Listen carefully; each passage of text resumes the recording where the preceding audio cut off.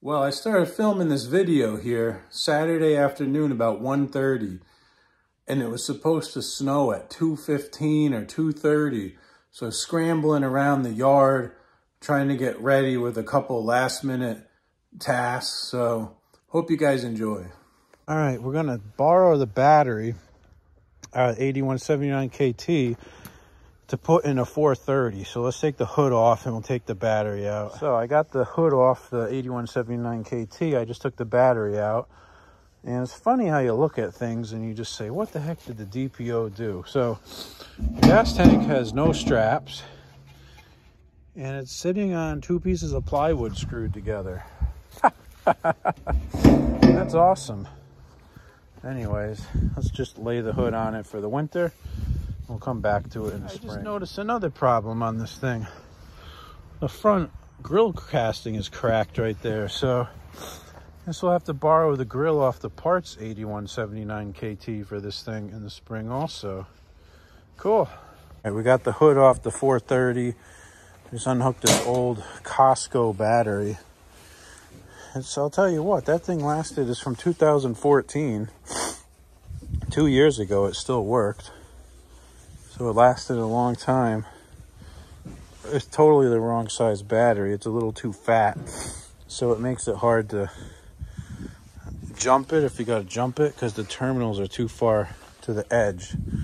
And these connections here are horrible. I cannot even believe that this tractor would even work. There's so much rust down there where it goes on the frame.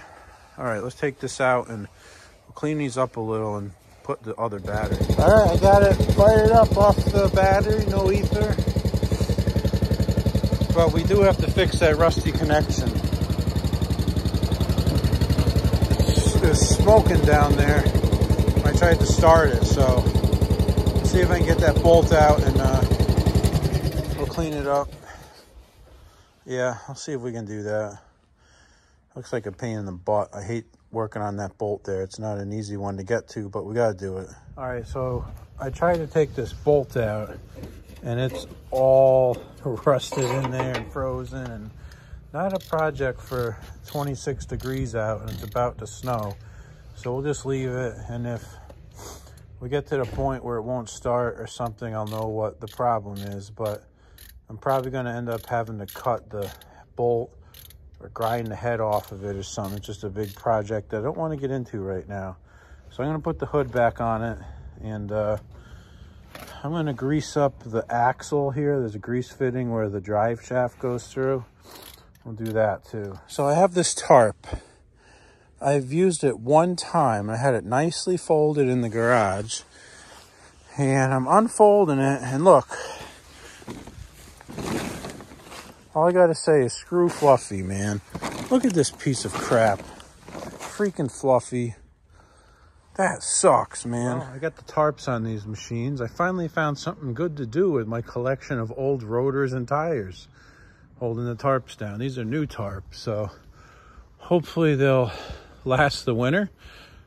This junk tarp over here that's totally disintegrated on the commercial 12 is a year old. And the thing is totally trash. So hopefully these new tarps are better than that crap tarp from Harbor Freight. These are Home Depot tarps that are 10 mil. That was a horrible freight tarp. It's snowing pretty good now. Sticking to the dirt road.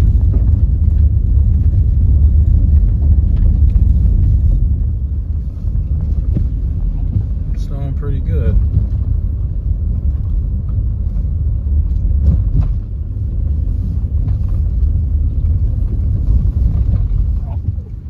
Snowing good now. Look at that cool wheel horse over there in the snow. Well, guys, hope you enjoyed. Stay tuned. Let's see if it actually snows and if we actually get to use all this rusty junk that we've been working on for the last week or two. I really hope it does, because I'm psyched to go snow plowing and snow blowing.